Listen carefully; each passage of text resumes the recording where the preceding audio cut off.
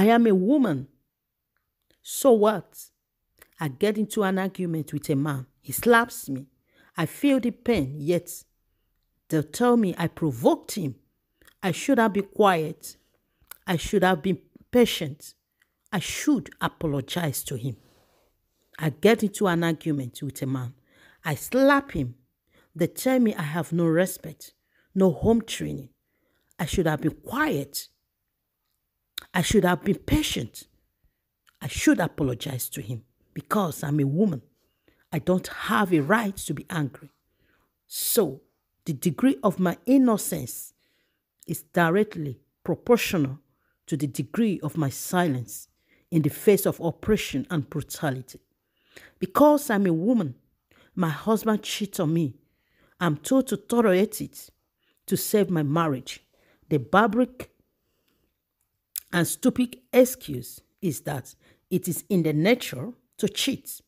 I should slim down, dress better, cook better, pray harder, and be more pleasant to him. I cheat, and I'm called a whore. I have committed an abomination.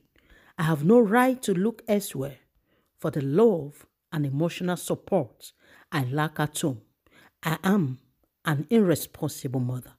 So I am sent packing from the home we both built with all my earthly possessions stuffed into a tiny box on my head. I am henceforth forbidden from seeing my two older children. I'm lucky to be allowed to go with my little one still sucking on my left breast. 3 years later, the little one is tagged a bastard. Now, my new name is after 3 because I am a woman.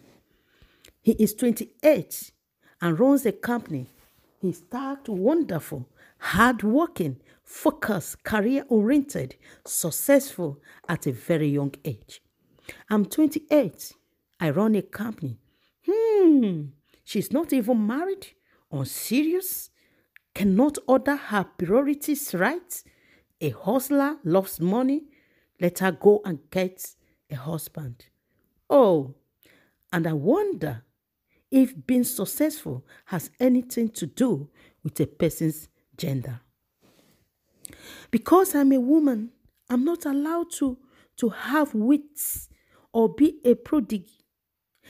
I cannot be financially buoyant, professionally successful, or be treated with respect without a man beside me.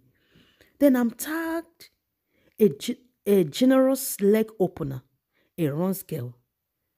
They never see the possibility that I actually have to go through ups and downs to get to where I am because I am a woman.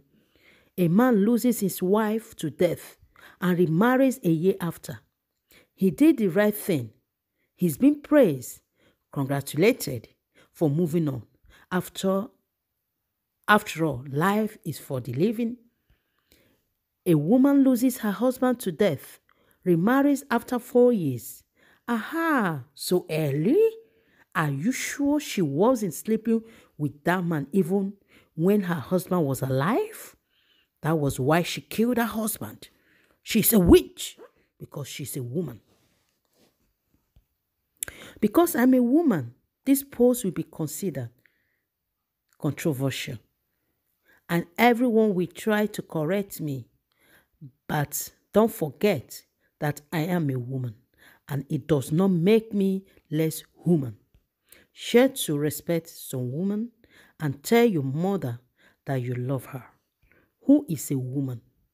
When she's quiet, millions of things are running through her mind. When she stares at you, she's wondering why she loves you so much. It's part of being taken for granted. When she says, I will stand by you, she will stand by you like a solid rock. Never hurt her or take her for granted. A very heart-touching message by a woman. Someone asks her, are you a working woman or a housewife? She replied, yes, I am a full-time working housewife. I work 24 hours a day. I'm a mom. I am a wife. I am a daughter. I am a daughter-in-law. I am a lamb clock. I am a cook. I am a maid. I am a teacher. I am a waitress. I am a nanny. I am a nurse. I am a handy woman. I am a security officer. I am a counselor. I am a comforter. I don't get holidays. I don't get sick leave. I don't get day off. I work through day and night. I am on call all hours and get paid with a sentence. What do you do all day? This is dedicated to all women. A woman has the most unique character like such. Her presence is never remembered, but her absence makes all the things tasteless. Pass it all to the lovely ladies, your mother, your wife, your daughter, your sister, your friend. Forward to every woman to make her smile. Share to every woman to make her smile. And to every man to make him realize a woman's worth. Thank you.